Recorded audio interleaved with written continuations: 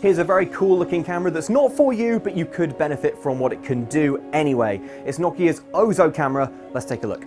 Now let's start by saying that you're not going to buy this camera, and the reason is that it costs $60,000, but it's not really for consumers, it's for professional video makers, and the reason it's of interest is because it's covered in cameras so it can shoot 360 video of the kind that work with VR headsets. Look at all these people.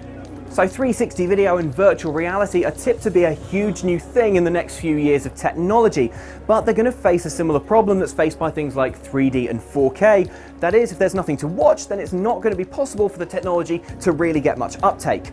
That's where this camera comes in. Covered in sensors and being able to record sound from all over, it's perfect for capturing the kind of mind-bending virtual reality 360 stuff that's really, really immersive and really, really fun to play around with. So it's early days yet, but we donned a headset and had to play with some footage that's been shot using this Ozo camera, and I have to say it was looking pretty cool.